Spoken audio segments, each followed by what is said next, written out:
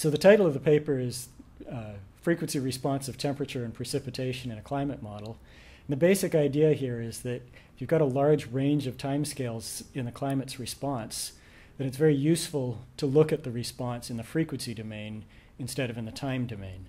And so what we did is we took this coupled climate model and put in sinusoidal variations in the solar forcing, as basically a change in the radiative forcing, and looked at how the climate responded on different timescales. In particular, we looked at the temperature response and the precipitation response. And when you look at it in the frequency domain, there's a couple of really interesting things that you can observe quite clearly.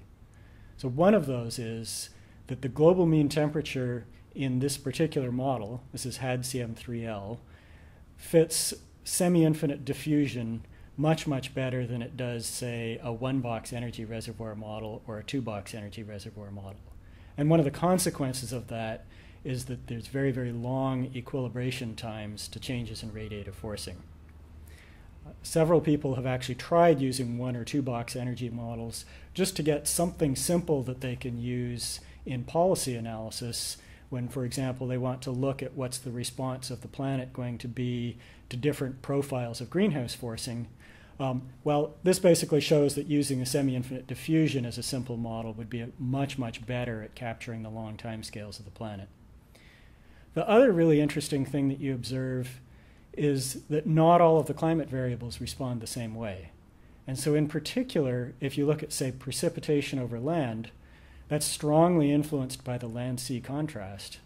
And the land-sea contrast itself reacts very quickly to changes in radiative forcing.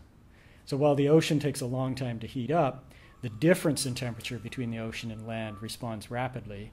And that means that the precipitation response changes rapidly. And so even if you have a very rapid perturbation, in our case that was sinusoids, but this would apply similar conclusions to, say, a volcanic eruption that has a very, very quick change in the radiative forcing on the planet, you get a lot of the change in precipitation right away, but you don't get a lot of the change in temperature until you've had that perturbation there for a long time.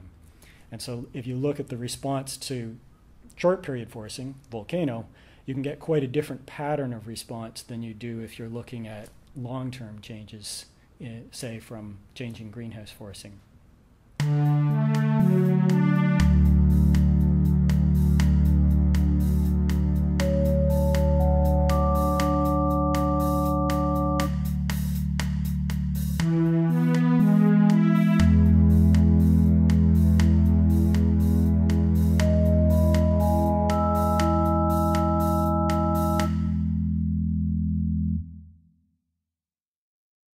So how are we doing this? I asked you a question, you answer. Okay.